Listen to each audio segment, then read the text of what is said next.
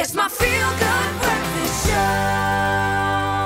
It's Expresso here at SABC3, the Feel Good Breakfast Show, and I'm going to tell you something. We've got somebody who's going to make you feel good a little later. Born and bred in Elsies River in the Western Cape, saxophonist and jazz artist August West started playing music at the age of just 15. Since then, August has developed his skills to become one of the top saxophonists in the mother city and beyond. He has shared the stage with the likes of Marc Lottering, Tarryn Lamb, Emma Adams, as well as DonVino, Prins. And it is an honor to have this guy here. Absolutely. We get to know the Cape Town Saxophonist a little better before he takes to the floor for 3 incredible performances. So good to have you with us this morning. Thank you so much, man. Is this your look? Because I just want to know if anybody just comes up and they just sit there with a saxophone. Yeah. Is that your vibe that you're going with this morning? Yeah, well, I think with what I'm being inspired with, so I would go with that. So I'm trying to be comfortable. So. Okay. It makes sense, because you know that these days people stand, like they'll sit with a mobile phone. Yeah. But you sit with a saxophone. So there's still a connection there. It's fine. Yeah, okay. You know what I mean? Except you can't WhatsApp from that thing, but that's okay. It is yeah, cool. wow.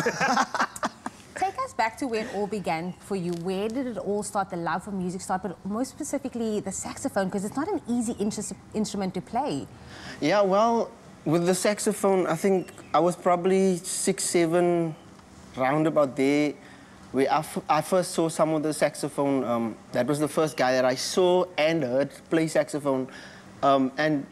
With that being said, DonVino Prins was that guy many years back, and at that time, my mother couldn't afford the lessons for him and whatever. And then, obviously as a child, I was a bit despondent, but little did I know, a few years later, this desire would not leave me. Yeah. And then just one day in church, I felt like I'm gonna pick up this thing and I'm gonna play now, but obviously it didn't happen like that. But from that time onwards, I was motivated, and then I started playing at gospel concerts, and then my brother introduced me to Kenny G's music, Dave Koz, Kirk Whalum, and those type of people, which I started listening to.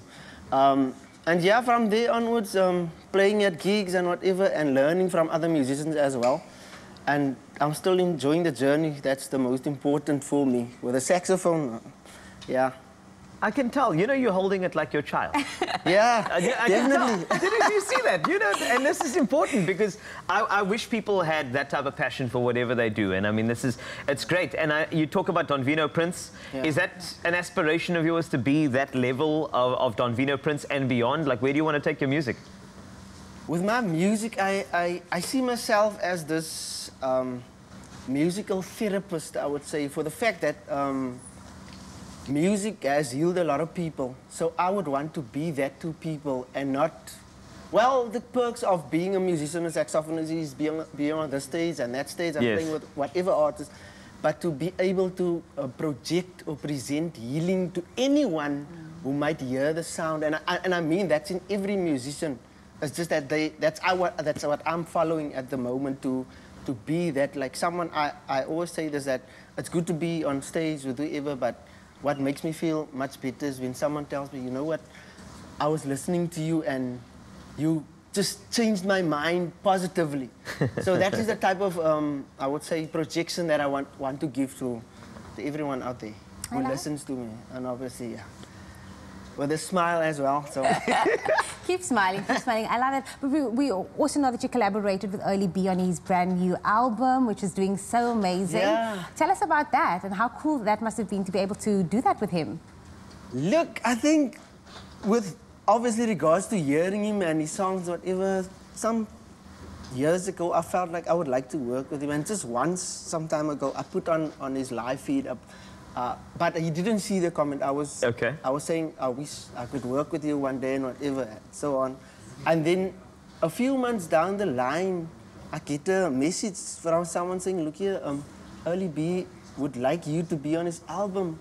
But it's that thing of putting it out in the atmosphere. And I left it there, and remarkably, it came back to me, and I told him about it. So he said, no, you didn't see the comment that I left there, but I think for even that moment, it was so big for me, because it's achievement without him knowing.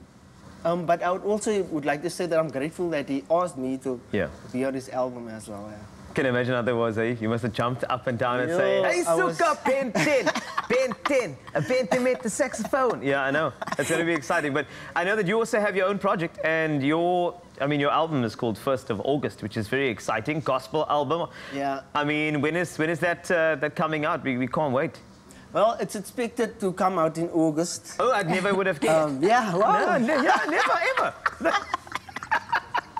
So yeah, but I think with my name, obviously, and most people usually ask me this if my name is August. My real name is August. And, Okay.